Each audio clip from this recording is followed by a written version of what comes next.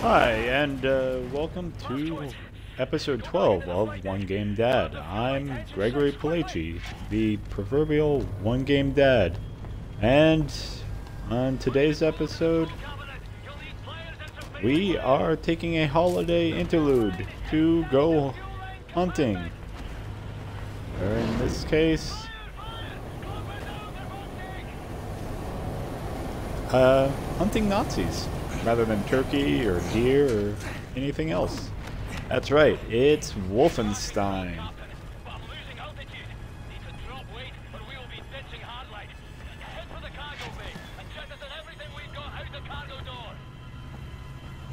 And, well, you know, part of it is because, you know, there's a lot to be thankful for. All of those people who have fought fascism, but it's a fight that we can't give up. And while this is certainly not in honor of them, I think our recent events in the world are something that it definitely it's time to think about what we're doing, why we do it. And especially with a kid now, it's one that I have to think about all the time. Because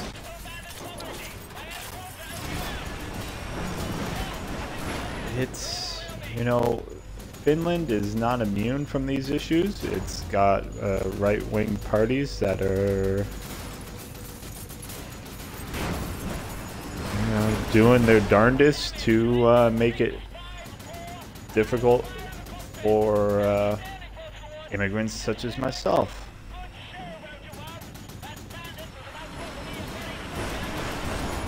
And, you know, my daughter being, you know, half an immigrant, not, I wouldn't say, I mean, she's not mixed race because my wife's white, I'm white, but, well,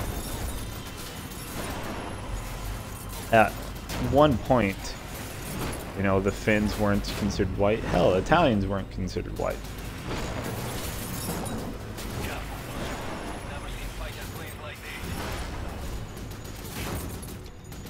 But, you know, the times have changed, so I get the privilege of being white, as well as the middle class, educated, male, all that. And, well, my daughter will get most of that. She, being a girl, won't have the privilege of being male. Or won't experience the power privileges of it. She's not not that being male is necessarily better, but that's not what I'm here to talk about. It's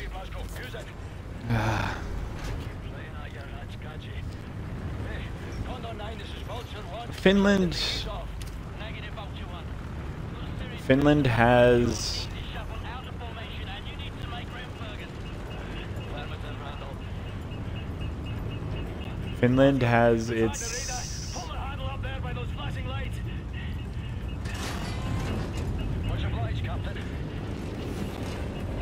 has its issues with right-wing nationalism and fascism, as every country does these days, to the point where it can be very welcoming. And not to a massive degree for me, but I do see it with lots of immigrants, particularly those that don't pass for white.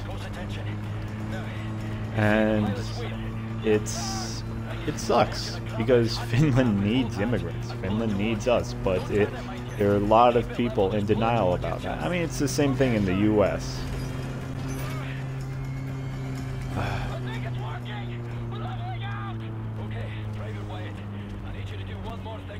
But, yeah.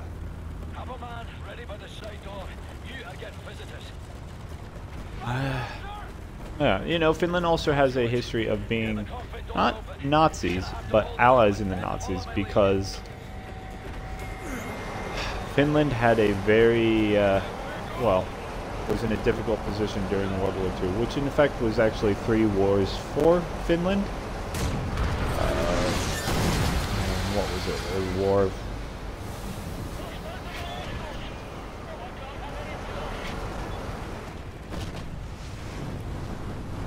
Woo! Oops. Should have died. What was it? The War of Russian Aggression, the Winter War, and I always forget the names of what they call the 3 wars here in Finland. But basically, because Russia was an ally of the United States and the UK,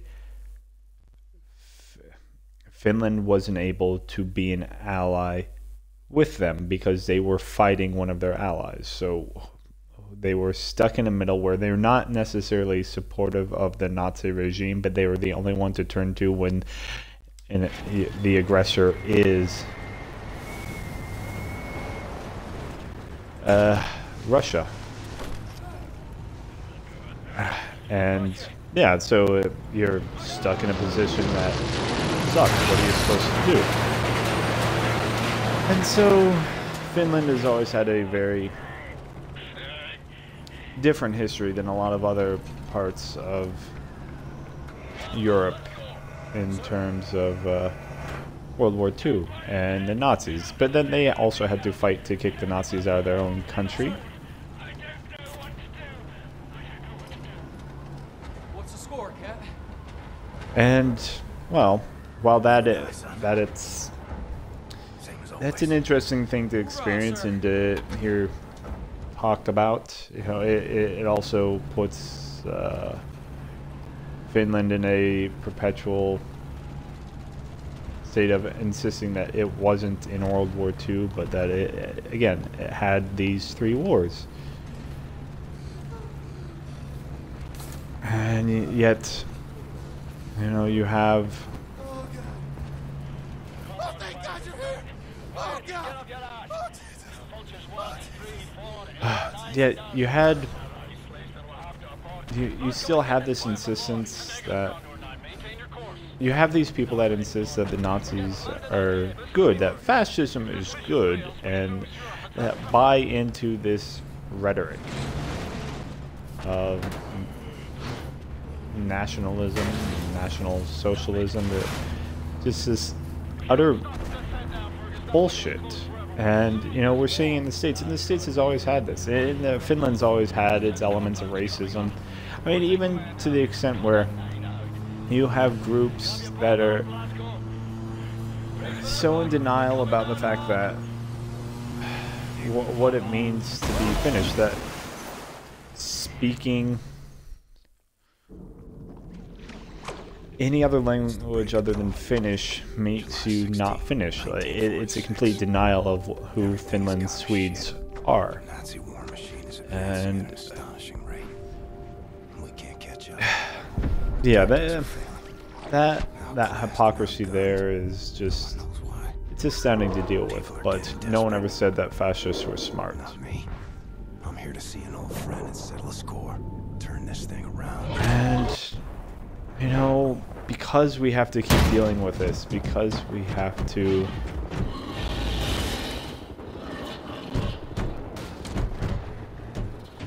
because fascism isn't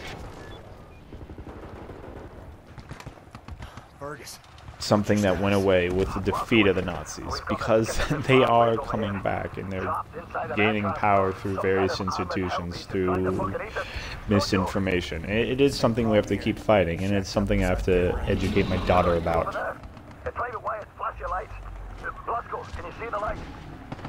It's...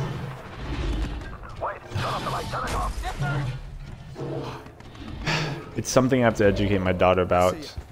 something I have to keep fighting for. My wife is fighting for the equality, the inclusion, the respect, and the protection of, at the same time, protection of cultures. You know, because being from the predominant culture, yeah, it's very easy for us to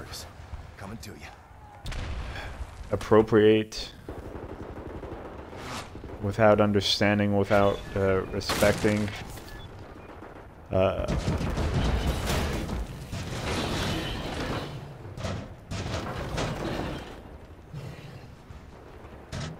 particular culture, you know, taking advantage. And Finland has its own issues with that too, with the indigenous Sami population, and everything they've gone through and are still going through. It's something. It's interesting how at times Finland very much parallels the U.S. and yet doesn't, and it's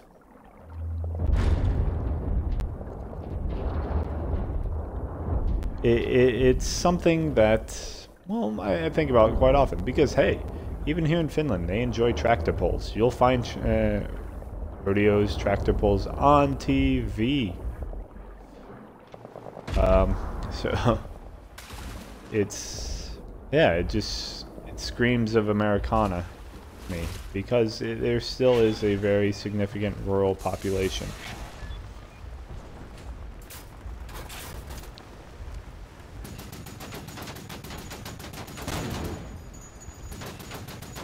And it's one that, you know, shares those similarities with the U.S., but it's also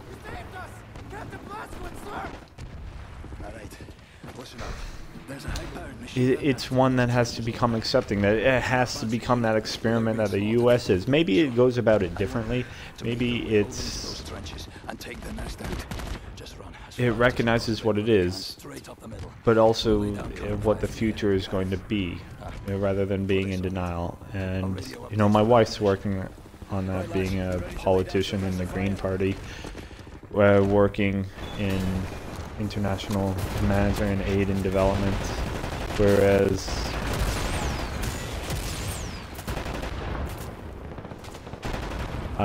well, I being a stay-at-home dad have to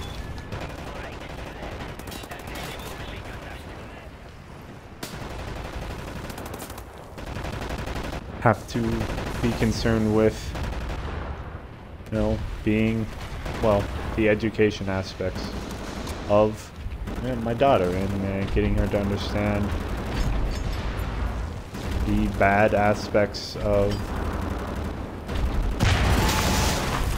you know, Nazis, and how they may feel that there is an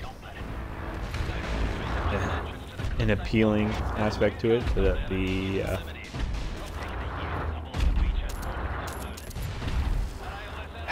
that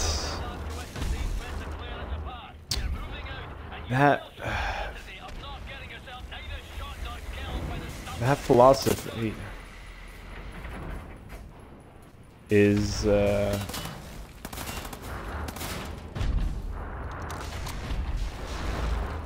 one that's not just faulty, but it's failed. It's, you know, it's a denial of who we are as a family, what we've been about, the work that her mother does, that I've done, that even my parents do. And, you know, well, I didn't have grandparents that served in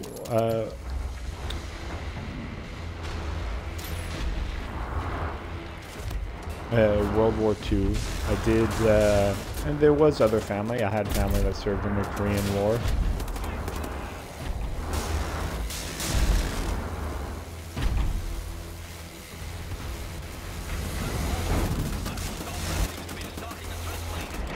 And, you know, while I've worked as a civilian contractor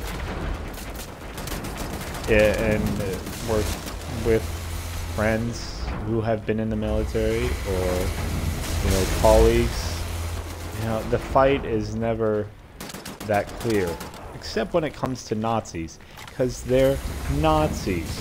They don't care about anything. They are going to, they're just seeking to usurp power and, you know, decimate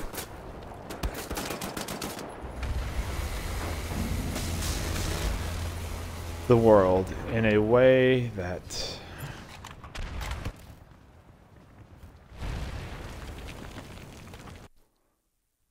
sorry, I'm looking for the map.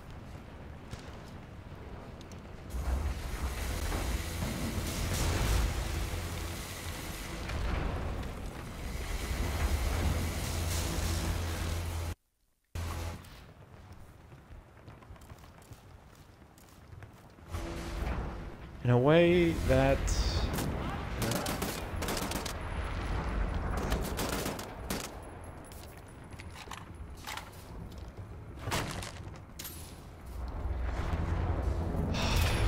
that is going to bring no one any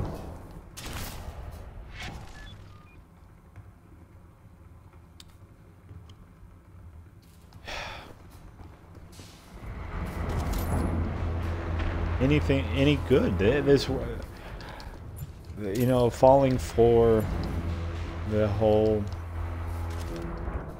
Nazi ideal is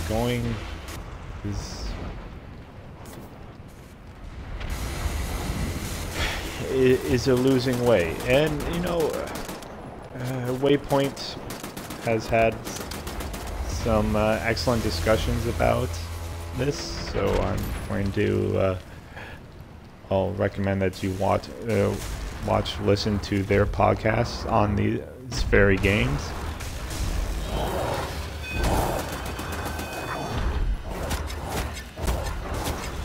But it's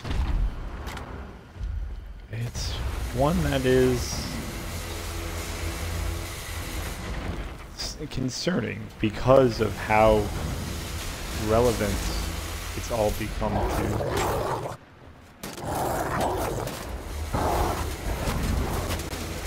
to today's world, and that, you know, these enemies everyone assumed, you know, we defeated, that we had all resoundingly been like, okay, yes, they are bad, let's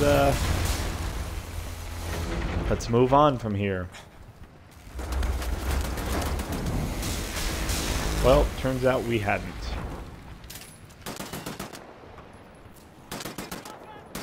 That there are still people in denial about this very thing.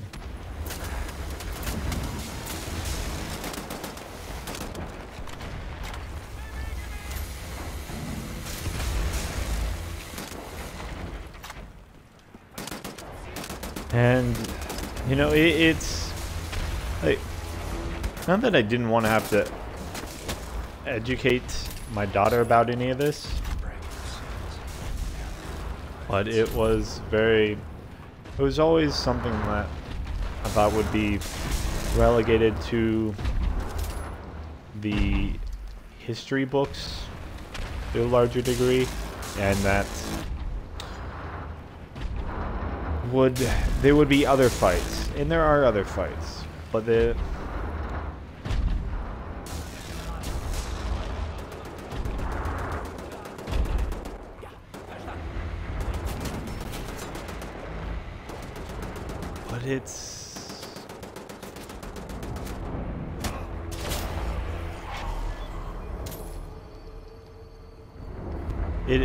isn't that way.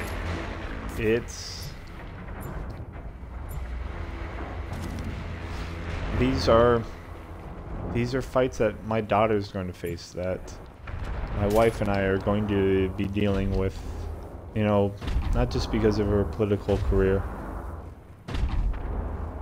but because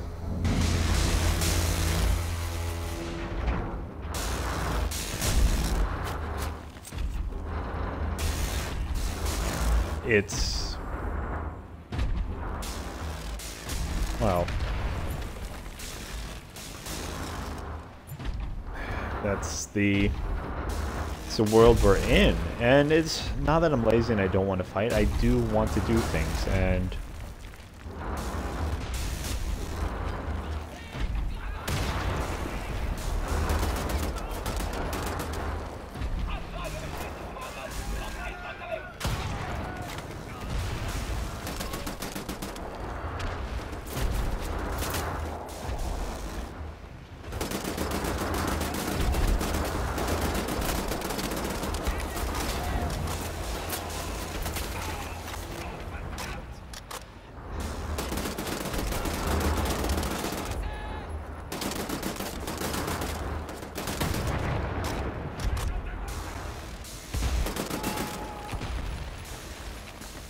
it's, yeah, I just, I don't know what to say.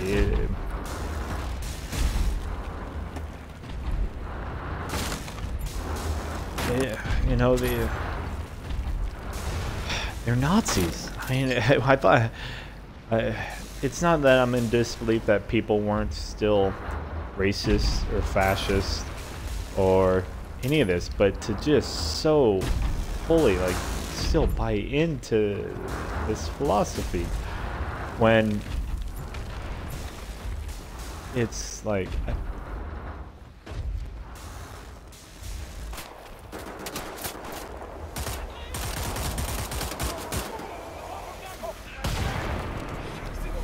it's,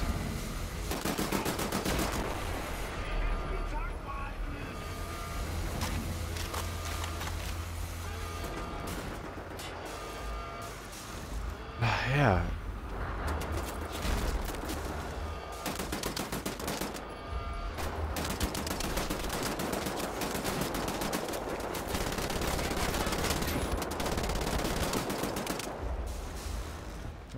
Nazis,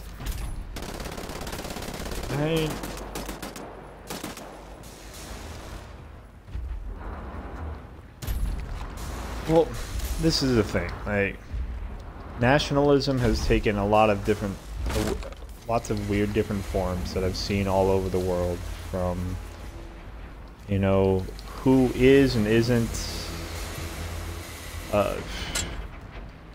you know, eligible for certain rights, you know, the way that a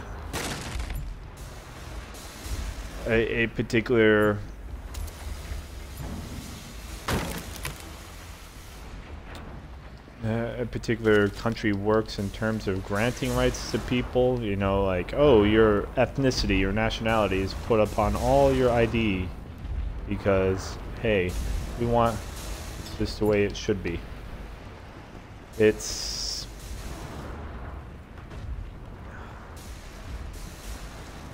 yeah, you know, in terms of who can gain rights to particular areas, things, it's all,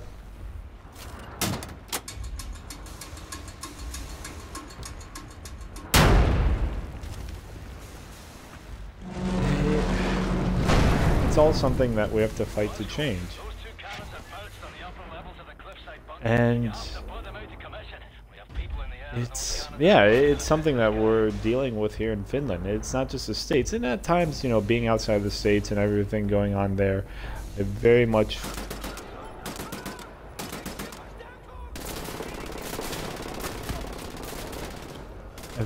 feel like I am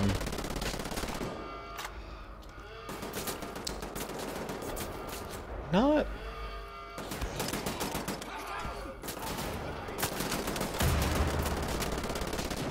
not betraying the U.S. I'm not betraying the U.S., but like I should be there doing something more about it. It's not enough to simply talk about it. But I don't live in the U.S. I haven't lived in the U.S. for years, and so to go there and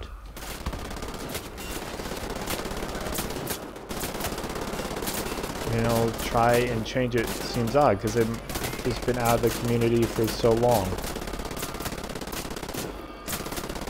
that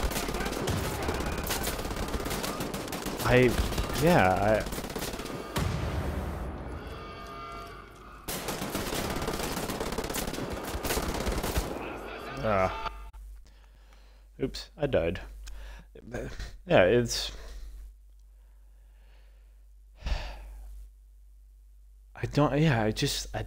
I'm not as connected as the people that are there. And that's not an excuse not to, but, we're more connected here. This is where our life is. This is where my... Tapfere Soldaten des Reichs. Hier spricht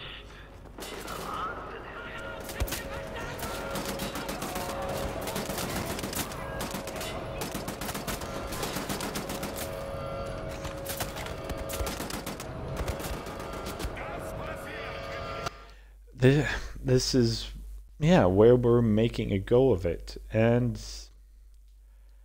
being abroad as long as I have, being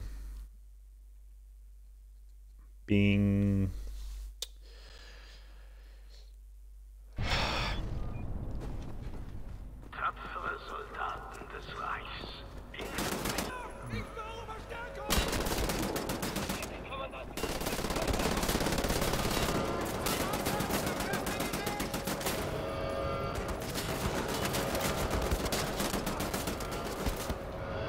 being as removed from the US as I have, but also having dealt with this shit with simply being a US citizen abroad has made me not necessarily more quiet. I mean, it's definitely made me stop and think about US foreign policy because I've been involved in it by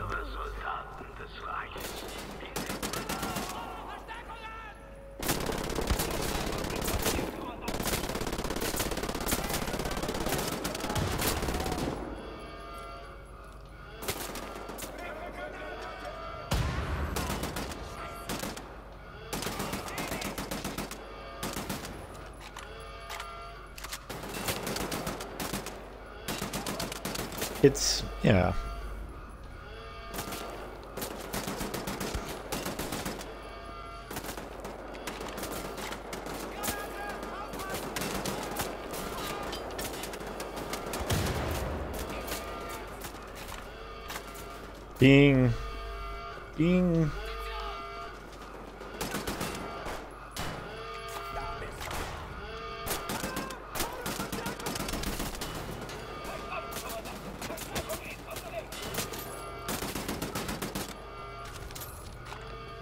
being abroad, being an immigrant has made me, being an expat has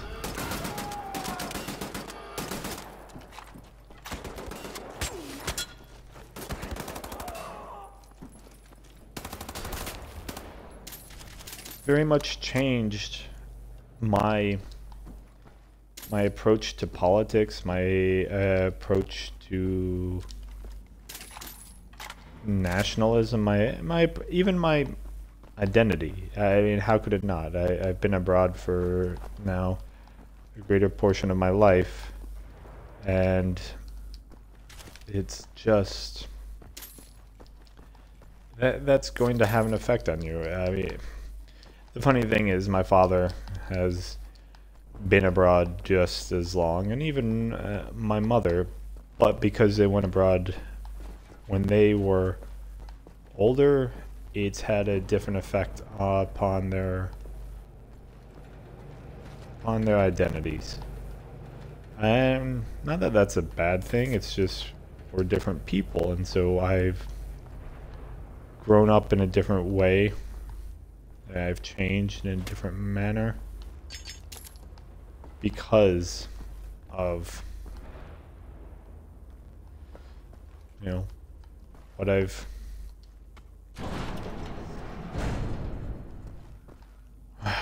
encountered. And that's just very much the natural way of things.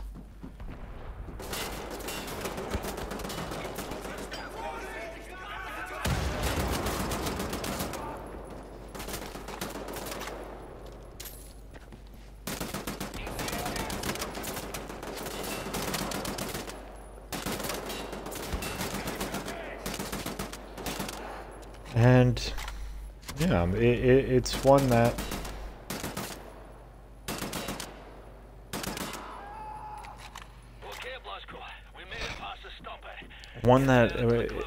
I'm going to have to deal with my daughter, and I've talked about this previously.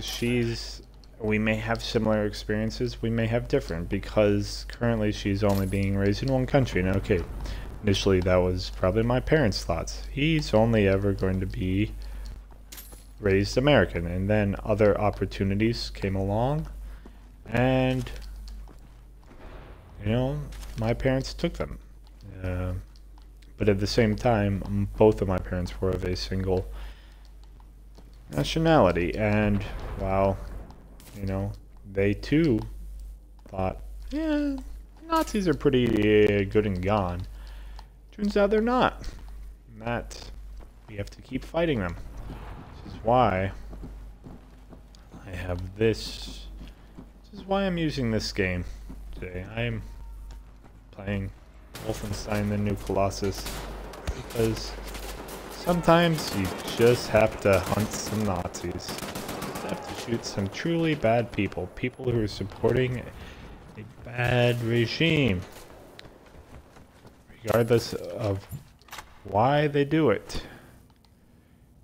You don't give them a chance to explain, because, well, they're bad and they're Nazis.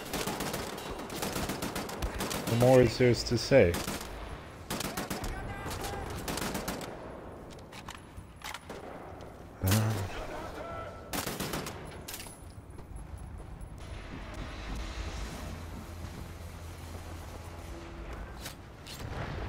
It's... Hey, that's very good, Captain, but there's one more cannon further up still firing at our bird. Started climbing the cliff wall below the castle. Hurry up and meet us at the top.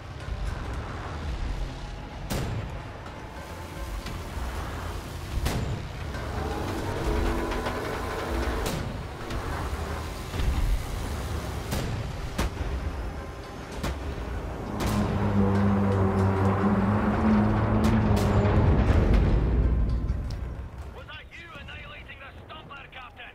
That is some fine shooting. Yeah, so today's fight has been about, or today's talk is about hunting on this holiday, giving thanks for opportunity to shoot some Nazis. In part because, well, the Black Friday sale on Xbox was pretty good, and definitely gave the opportunity to, you know, pick up a couple games that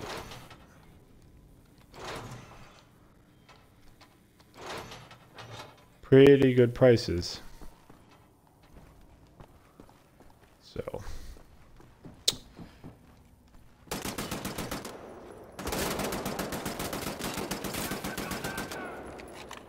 because of that,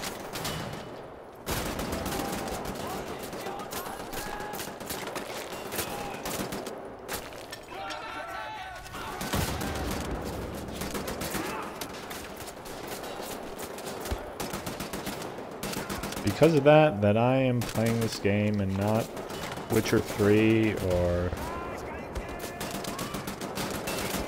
Destiny 2. I am still playing those when I get a chance, but while this is super bloody, there's something truly satisfying about playing a game that has a good story, an understandable bad guy, or bad forces, well, now that I understand the Nazi ideal, but or the appeal of them, but it is the fact that I do get to just fight some really bad guys and not have any qualms about why or what I'm doing, which is a rarity in a video game. Again, not that this game is perfect by any means in what it's saying or what it's doing, but you can't fault a game for letting you kill Nazis. And yeah. So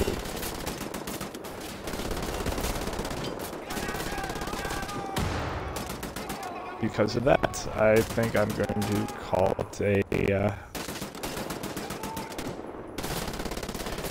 day. Thanks for watching. Thanks for listening. I'm Gregory Palaci. You can find everything I do at onegamedad.com or on Twitter and Facebook at onegamedad. Same goes for YouTube and Patreon.